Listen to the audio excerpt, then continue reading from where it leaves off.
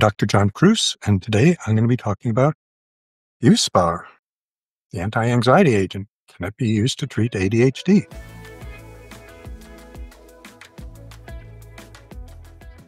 So the take-home message is that, yes, Buspar or Buspirone is an anti-anxiety medication. That's the only FDA indication. So why are we talking about an anti-anxiety medication that primarily acts, if you read anything about it, we'll say it's a serotonin 1A receptor agonist. Why is that being talked about for ADHD? Well, for years, it's been on the lists of treatments that maybe is a third or fourth tier choice after the stimulants, after the other noradrenergic drugs like Wellbutrin or Strattera, atomoxetine, after guanfacine, after all those others. Maybe you could try Buspar.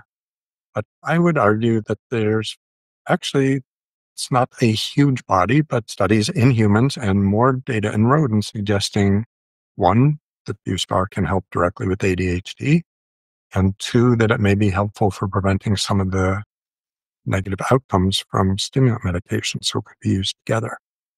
And there are neurochemical reasons why it's not bizarre to be thinking of this as a treatment for ADHD. What is Buspar? So Buspar chemically is called an azapirone. There's several drugs in this class. I believe Buspar was the first worldwide to be approved for any indication. It was approved in 1986, specifically for generalized anxiety disorder. That's the only indication in the US for this drug. Some of the other azapirones are approved in other countries for depression. Some are approved for anxiety. Most of the summaries of what Buspirone does, they describe it as a serotonin 1A partial agonist. So it binds to the receptor, the 1A receptor of serotonin, and it activates at that receptor, or at least partially activates. And it turns out serotonin 1 receptors, 1A, are a complex group, and some of them are on the releasing side neurotransmitter, some are on the receiving side, post-synaptic end. And Buspirone has a preference, apparently, for pre-synaptic receptors, and by binding there, it reduces firing of the serotonin neurons. That's the initial effect. But then over the course of several days to weeks, that winds up activating, boosting, upregulating. Your body makes more serotonin 1A receptors, and it boosts the availability of serotonin and the release and firing of serotonin neurons, particularly in the amygdala and other limbic centers. Not complete understanding and agreement of how that works, but that's our simplistic level understanding of how it's helping with depression and anxiety. And other drugs that seem to upregulate serotonin 1A systems do seem to have antidepressant effects. So as I said, Buspar was approved in 1986. In 2001, it went generic. A few years after that, the company making it actually stopped making brand names. So all the Buspirone on the market right now in the US is generic. And it was actually number 55 in the top meds used one of the more recent years. So it's actually a fairly popular medicine. Why it's fairly popular for anxiety is it's working on, again, primarily we think the serotonin system there, unlike almost all our other anti-anxiety agents, which are working on the GABA system. So our benzodiazepines, the Valium, Ativan, Xanax drugs, alcohol, barbiturates, gabapentin, all are working on the GABA system. All of those seem to have some potential for addiction and tend to be sedating to different extents, whereas Buspirone is considered to be free of any addiction potential and relatively not sedating. So it's not completely free of side effects, although I can say clinically in the range of 5 to 60 milligrams and usually or 15 to 60 milligrams. The vast majority of people I have worked with who've tried Buspar and stayed with it have literally no effects. They can't even tell whether they took it a given day or not. Some people do have a little, I describe it as cloudiness. Some can cause tinnitus, ringing in the ears. It can cause nausea. I've never seen that. A little bit of sort of dizziness, spaciness is that's the only thing I've seen over the years with it.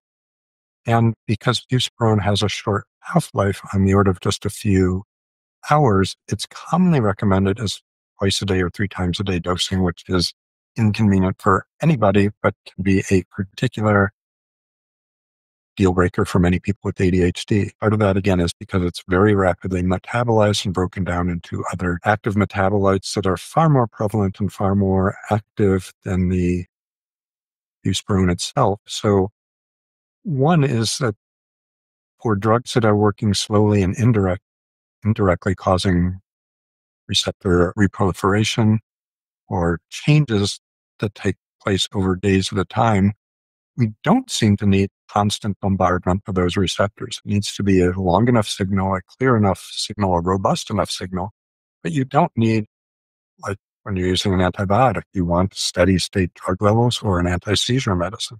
You want coverage all the time because the action of the drugs is direct and you need it to be hitting those receptors or blocking whatever it's doing. With drugs that are working indirectly that are causing activation of receptors or upregulation, downregulation of receptors, those you can usually get away with less than steady state, absolutely constant blood level. So with antidepressants, venlafaxine Effexor has a very short half-life, was initially recommended as a multiple times a day drug and then made as a slow release form. We know that just once a day of the immediate release form works as well as full doses a day. When we're talking about buspirone, we're actually not even talking about buspirone.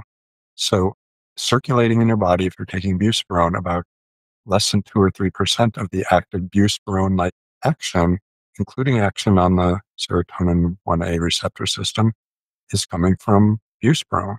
So some of the other metabolites, one of them is called 1,2-pyrimidinol piperazine, 1PP for short.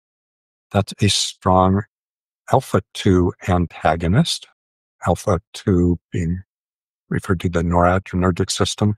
So buspirone itself has some strong alpha-2 agonist property, but there's much more 1PP, probably 5 to 20 times as much as there is Buspar floating in your body. Alpha-2 agents that we have, one is Remeron mirtazapine, which is a good antidepressant and helps with anxiety.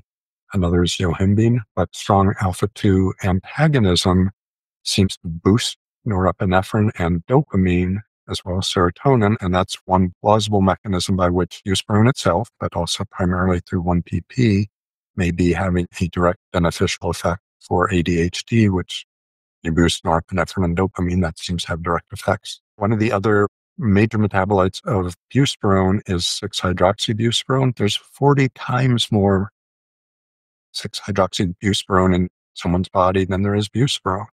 And 6-hydroxybuspirone is itself a good serotonin 1A agonist. So when we're talking about what buspirone does, we're probably primarily talking about what its breakdown products, its metabolites do, rather than the Buspar itself. Third major way that buspirone may have relevance to ADHD is what it was actually researched for to begin with.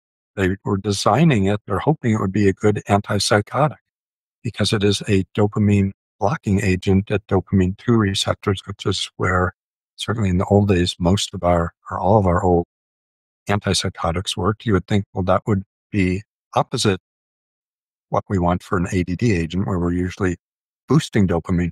But it turns out that buspirone is actually better at blocking dopamine 3 and 4 receptors than it is at dopamine 1 or 2 receptors.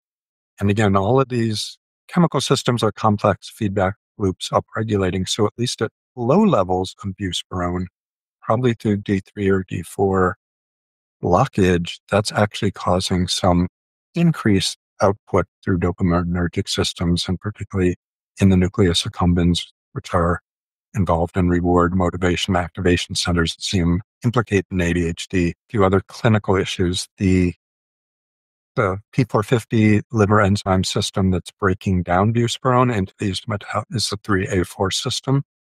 Fortunately, that's one that not a huge number of other drugs interfere with. So a few antifungals, a few other antibiotics do mess. Tegretol, trying to remember one or two other drugs. Luvox interferes with 3A4.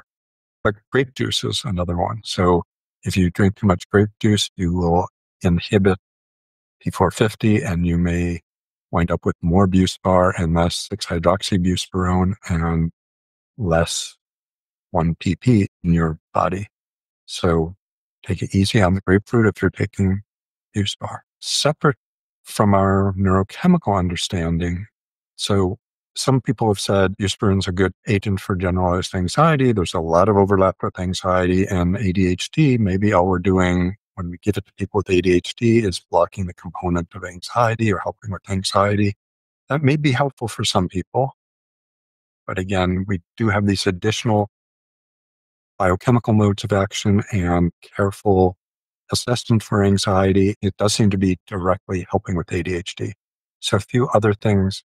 Again, Buspirone's approved uses, anxiety and specifically generalized anxiety. It's used off-label. Maybe half of it is actually adding onto an existing antidepressant to augment that to make it work better. Again, many of our antidepressants seem to have an eventual common mode of action of upregulating that serotonin 1A receptor system. Buspar research and clinically has been shown to do, although I haven't seen it benefit that many patients in this regard.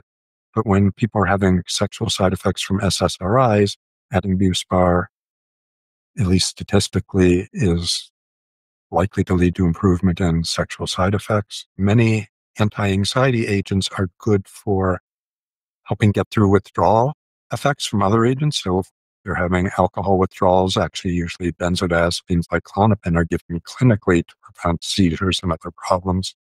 Or if you're withdrawing from a short-acting benzo like Xanax, you may be put on Klonopin or another long-acting agent.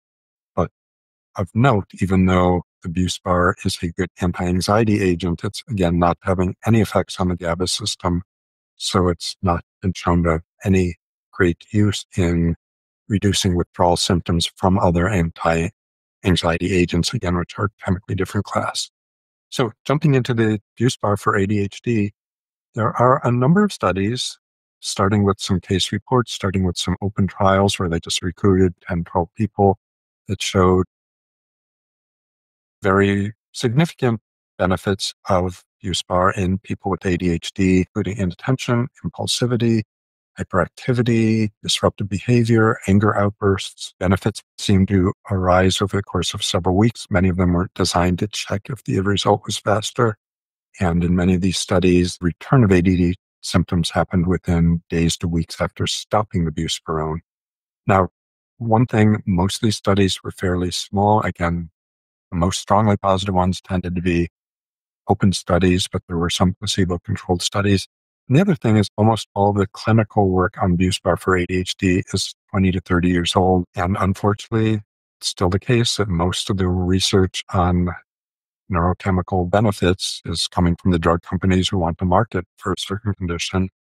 When it went generic, the incentive went out the window. There have been a couple studies doing head-to-head comparisons with Ritalin. A few studies showed comparable effects to Ritalin for treating ADHD.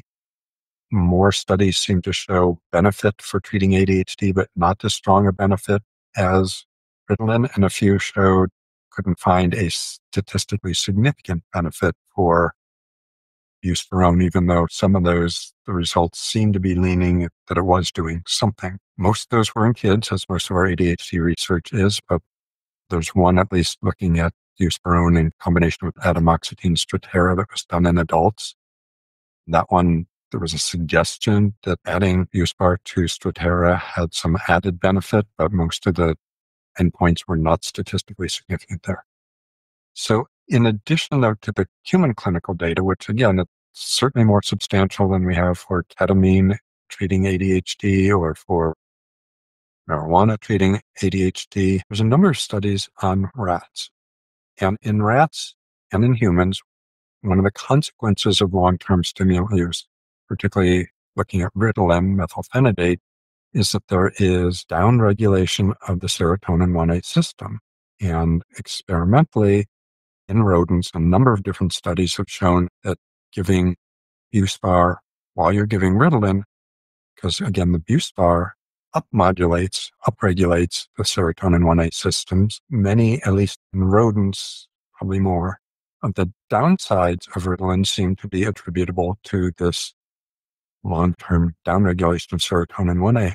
So there are studies showing, this is one that's actually in humans, and I don't know if there's any in rats, but teeth grinding called bruxism, which is a uncommon but not rare side effect with stimulants, that Buspar can stop that. Liver toxicity has been seen with Ritalin in humans, but it's more common with rodents. That liver toxicity can be blocked by co-administration with Buspar. Growth inhibition, but in rodent models of that, the growth inhibition seems to be prevented by co-administration with Buspar. Some both behavioral and neurochemical markers for propensity or potential for substance abuse seem to be diminished or rectified, corrected when you co-administer Buspirone. So the right dose, usually at the lower end of the spectrum, helps with cognition, but too high a dose, too long a time with stimulants leads to some measures of cognitive dulling. And again, that effect as well seems to be blocked by Buspirone. So Gepirone is another azaparone. It's in the same class as Buspirone, also gets broken down into 1 pp. So it's very similar to Buspar. The company that makes it first applied for approval for depression to the FDA in 2002. Some of you weren't even born then, and kept reapplying. They submitted 15 different studies before the FDA deemed 2 of those studies, and that's all the FDA requires is 2 positive studies. Doesn't care how many negative or inconclusive studies there were. So Gepirone was finally approved. It's under the brand name Exxua. I can't find any price data or anywhere else online, so I'm not even sure if it's in the stores. Supposedly it is. That may generate more interest in using this class of agents for depression or anxiety, but for ADHD as well. Stay healthy, stay happy. I hope you're not too cold wherever you are.